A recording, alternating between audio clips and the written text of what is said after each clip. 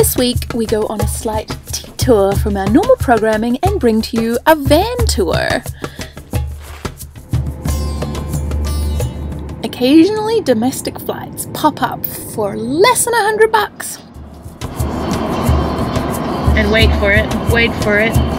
Look at this cool rig! Oh no. Woo! I'm gonna hang loose up here. And I found a cheap $50 flight to pop over from the British Columbia coast to the British Columbia interior. It's more desert highlands, it's wine country, and it's where my best friend Shelby lives. She's appeared on the channel a couple of times before, and we were going to do a van tour of her van. This 1997 Ford F350XL X Uhaul is the converted dream home on wheels. The vehicle's very mechanically sound and recently has had its transmission replaced.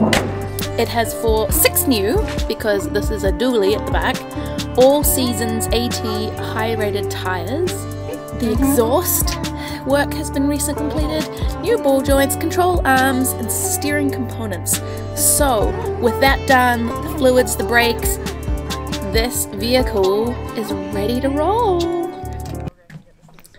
You might be thinking, why am I telling all of this? Why are you telling me this, Flossie? Well, this vehicle is currently up for sale, and I thought I would do this to help my friends out. I'll put the ad listing down below. Inside, it is decked out with everything that you might wish for in a self-converted RV build. And same with Okanagan, like we got our dogs and looking places, so it's just funny because that's what we should say to our kids, because our kids are 22 and 24 right now, and especially our younger one. They're like, I would not stay here, it's too expensive. Right? Prince George, I wasn't there for the winter, but you know what, it's what you make of it. You get the right clothing and the right gear and you're fine. Like, go out and enjoy it. Go snowshoeing, go skiing. Right? Snow, he comes back from it, set my mom and dad up on a blind date. No way. Yes, yeah. He was dating my mom's best friend Denise. I don't know what her maiden name is. This RV has a camp chef oven with a 2-burner stove. The oven is underneath and makes excellent pizza. I know this for a fact because I had one in my previous van. Inside you have a fridge freezer powered by solar. For electricity, this van has 400 watts of solar on the roof and 2 times 200 amp hour gel batteries.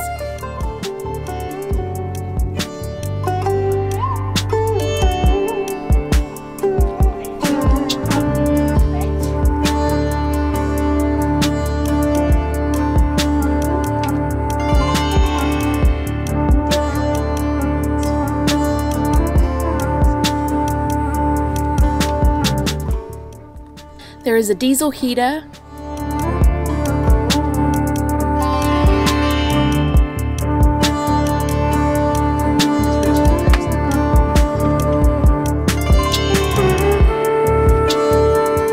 There is a sink installed which is piped to a grey water tank underneath.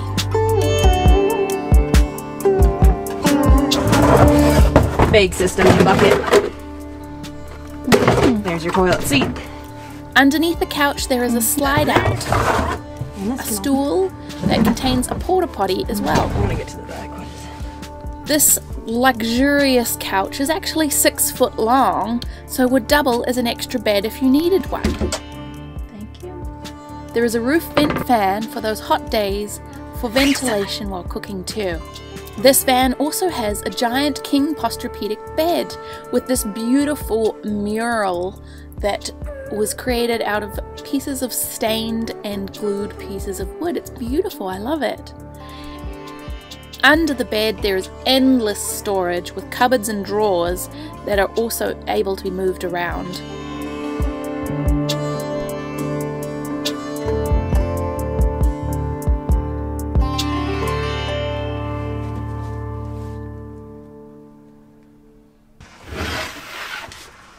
There's a slide-out table.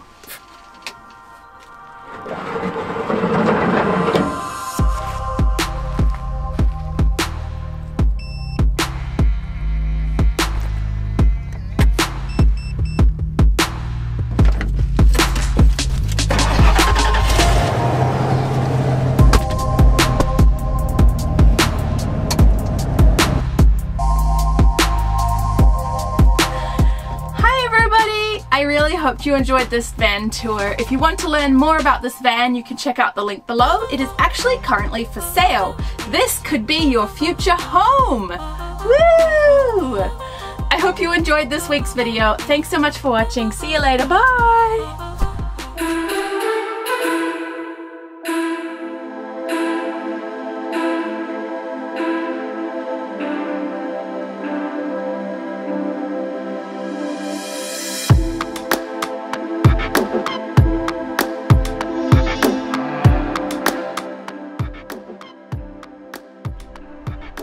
Delightful.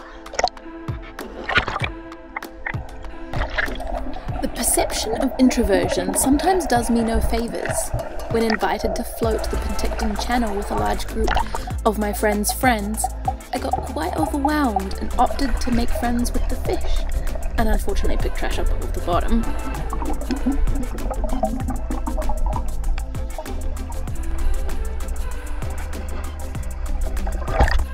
There is a massive misconception. People think that introverts are shy and extroverts dance on the table. It's not that.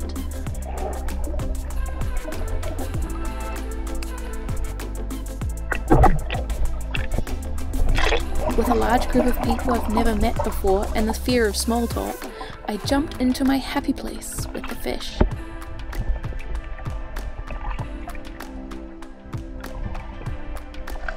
I feel drained in large groups of people and don't feel energized by it.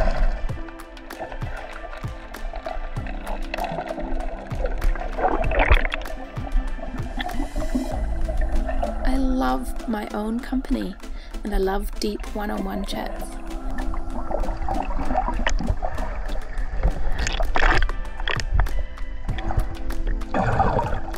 As introverts, we get our energy from being in our own company. And it can be as nourishing as sleeping or eating, or for me, going for a swim.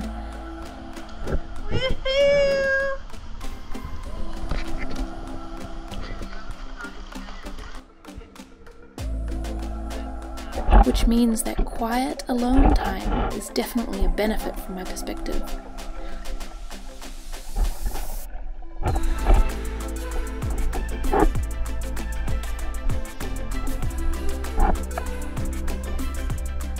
Find most beautiful of silences and peacefulness when I have my head underwater.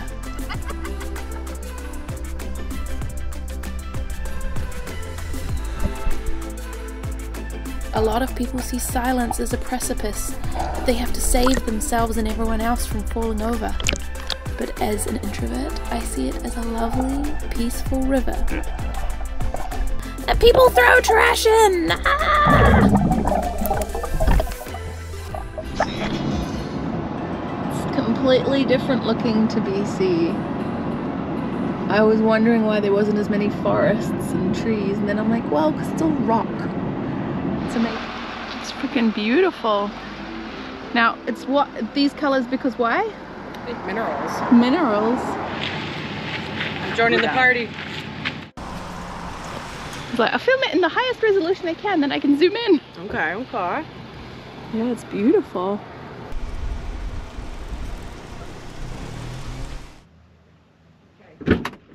You gonna be able to open the door? It's wine district.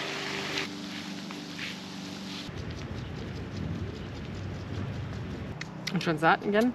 I'm gonna be tipsy after this. Fuck yeah, you are. Good job, I'm not driving.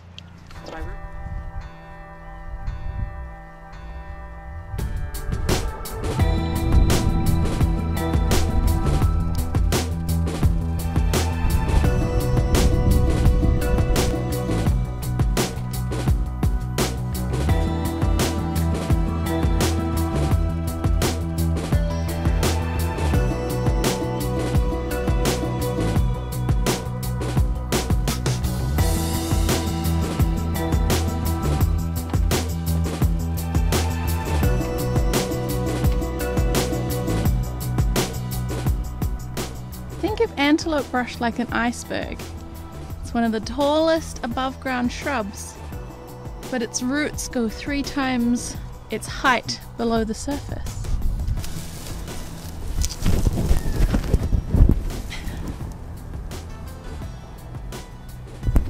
Redo. Start now. It's recording. BC has a native cactus. It's called the brittle prickly pear. I'm just showing you a whole bunch down there. The prickly pear's long sharp spines are actually modified leaves designed to minimize moisture loss. This is an amazing map. Habitat diversity. Okay, so we have everything from alpine tundra through to coastal, western hemlock, interior cedar. Wow! You can see the hot areas, the mountainous areas, the coastal areas. Which bird was this? You can see its footprints. Sure, I need a snake class 101. My field assistant always tells me I walk the walk, but I don't talk the talk. How many times have you been bitten? You've lost count. I've never bitten by a rattlesnake. It's actually really cool. Nobody working on the Osoyoos project has ever been bitten in 20 years. Good. Oh.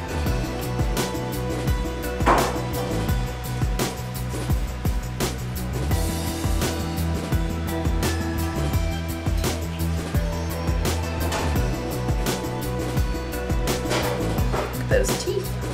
We've been around too many crowds lately, so we were looking for something to do.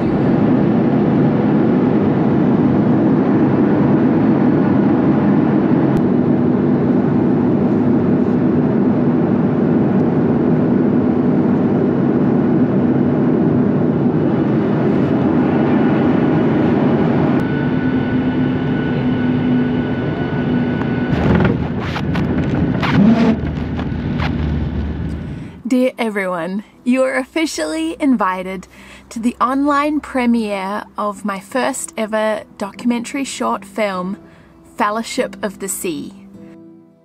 It will screen on September 14th, Pacific Standard Time, which is Vancouver.